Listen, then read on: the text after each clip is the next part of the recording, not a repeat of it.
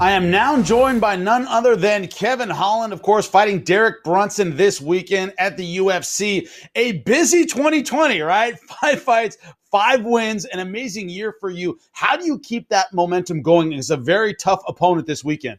Uh, you know what? I just keep on swinging and tinging and dinging until I can't no more. Uh, Tough opponent, tough competition. Yeah, just another walk in the park with me, baby. I love it when it's tough. Now, has that been the philosophy? In 2020, you fought 5 times. I mean, an unbelievable schedule. You were my breakout fighter of the year in 2020.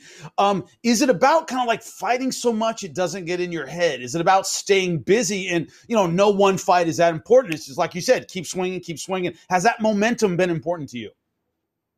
Yeah, I mean, I guess the momentum does help a lot, but at the end of the day, it's like you said, you just keep swinging and keep swinging and keep swinging until you're tinging and tacking it. Uh, No, I just love to fight. So you can give me as many fights as possible, and I'll be a happy man. It's like I just want to scrap. Stay busy is the way to go. Grandma raised a hard-working man, and I'm a hard worker. Your last win against Jacare, that hurts because he's my boy. I got to admit, I love Jacare, but a talented guy, right? A perennial contender, very, very well-rounded. You knocked him out in the first round. I know you're a confident guy anyway, but did that make you feel as though you're ready for the elite in the division? What did that do for your confidence, if anything?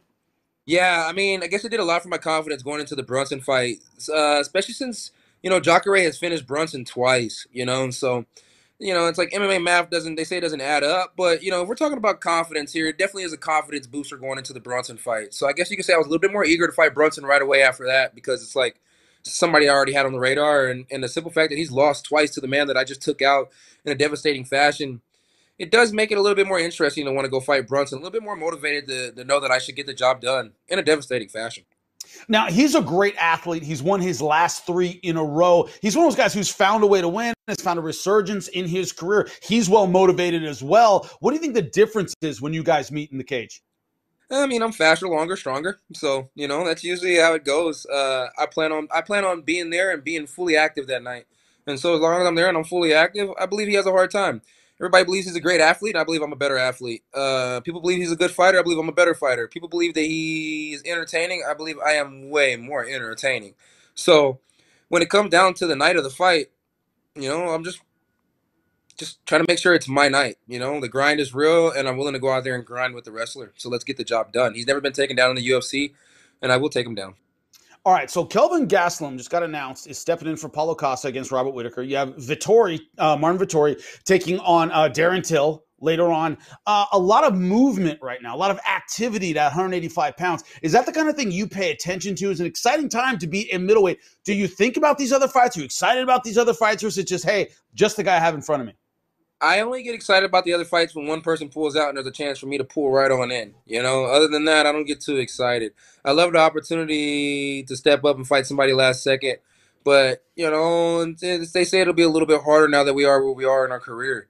So we'll see what happens. Kevin Gastelum, yes, he's getting the fight. But when one muscle tears, there's always a chance for another one to tear. And if one tears, Kevin Trailblazer Holland will be there, a.k.a. Big Mouth, a.k.a. I don't care what you call me. Just call me for a good time. Always entertaining every time, man. But that idea that you have to be willing to step in late, we've seen it multiple times, even at the elite level, of course, guys stepping in even for title shots. That preparation, is it about always staying ready? Is it about always staying mentally ready? Is it about the ability to get ready late? What's the key about, as you said, being ready to step in late anytime? War ready. You have to be war ready. I think a lot of these guys, they try and be fight ready, but me personally, I try and be war ready. Last year, we didn't know what was going to come of it. Everybody kept, my people were crazy. They were talking about, we're in Texas, like, we're going to war. And I was like, all right, let's get war ready then. Be in the greatest shape of my life. And so that's what it's about. It's about just being in great shape for me, not the opponent, not this, not that. I'm ready to go anytime, every time, whenever. Call on me like you call on Tyrone, baby, and I'm going to show up. Now, Israel Adesanya, of course, moving up to 205, falling short against Jan Blachowicz. He's going to go back to 185, defend the title a bit. That champion up there, that seems to be a crossover star. A lot of people talking about him being the head of the division. Is that something that's good for everyone at 185? Having that goal above you to look at, is that something you think about? Is that a guy you're looking at down the road? Dude, to be honest, I didn't even know he was the 185 champ anymore. As far as I'm concerned, when you lose in sports, you lose, and you're the champ. You're no longer the champ. That's how it is in most sports, but I guess this is an individual sport, and he did go up a weight class. They still consider him the champ in my eyes. He's not the champ right now, but I need to quit talking about that man. Every time I say something about him, all his fans get butthurt and they go, "Oh, he's an easy hater." I mean, we're in the same weight class and we're supposed to fight each other. What am I supposed to do? Be his best friend? Like it's a roller coaster? I think not. So talk about that a little bit. That the entertainment side of this business, right? You want fans to not just want to watch you fight. You want to have them listen to you talk. You want to have them listen to your predictions, to get excited about you as a person, not just a fighter. What's the key to that, man?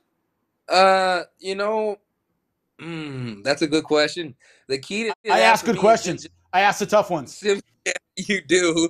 It's simply just being who I am. You know, it's like they like it, they like it, they love it, they love it. And if they don't, they probably hate it, and they're still paying to appreciate it.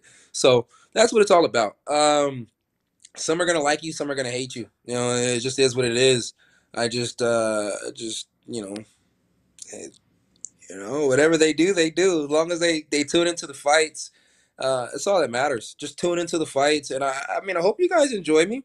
And if you don't enjoy me, I hope you sincerely hate me enough to still tune in. Now, as a guy who owned a 69 Barracuda, a 68 Firebird, a 64 Falcon, I got to know, another bonus check. What's the upgrade going to your car? Tell the fans about it. I have a 75 Mopar. I have a Plymouth old Duster. So the old Duster is actually on the way up. Got this little motor. It's close to 10 grand. I'm about to put that in there, and then you can get the transmission. And then, got some work to do on the bottoms, the suspension on the front and the back. So, it's a complete rebuild. And it's like, and I still have to put a paint job on the green machine. I think I want to paint the green machine black with green stripes, so therefore it still has the green. But yeah, it's plenty of work to be done on these cars, and one bonus is simply not enough. So after Derek Brunson, please line me up with another one. You heard it. He needs to put the money into the car. It's always a pleasure talking to you, Kevin. Best of luck this weekend, my man. Thank you, boss. I appreciate it, man. Thanks for watching ESPN on YouTube. For live streaming, sports, and premium content, subscribe to ESPN+.